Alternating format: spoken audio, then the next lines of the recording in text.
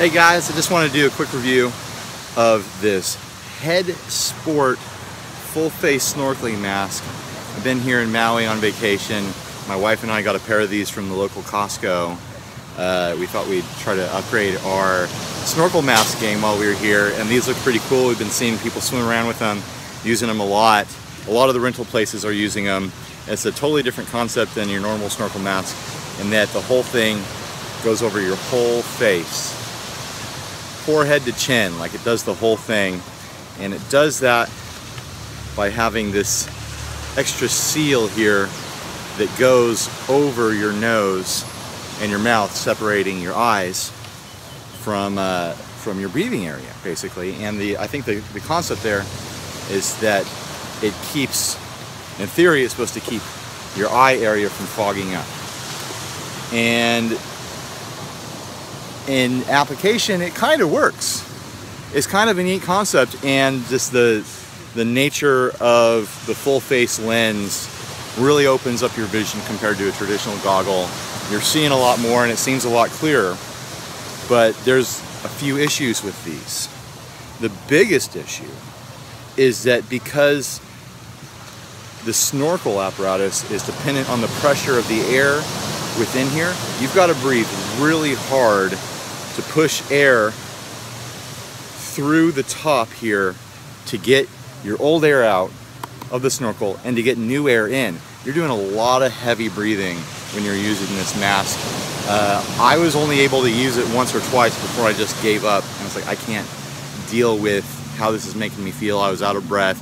I had to come up for air and pull it off my face and catch my breath every so often, and it just really defeats the purpose.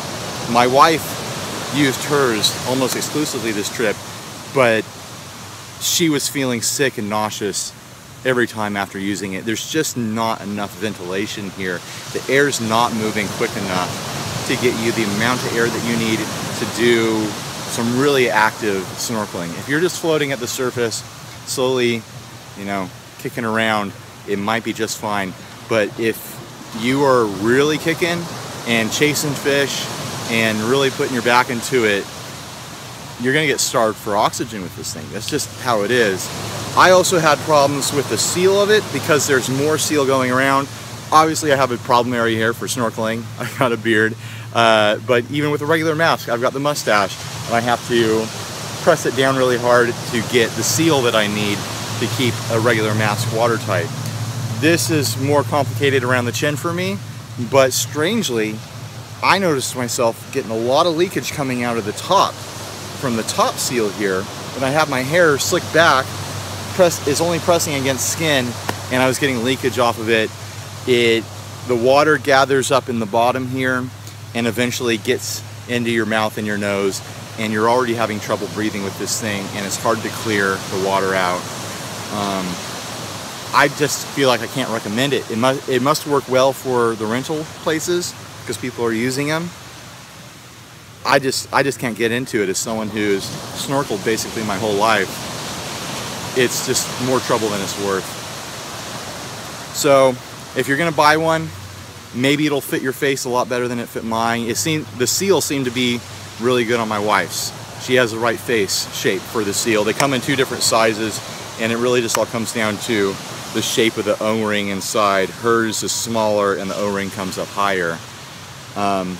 I'd say buy them somewhere you can return them if you're curious, because it's a little bit of a crapshoot if this is going to work for your face, if you're going to be fine with the amount of air that you get through this. It's no fun coming out of the water and feeling nauseous and dizzy because you didn't get enough air. All right, let me know what you think in the comments. Later, guys.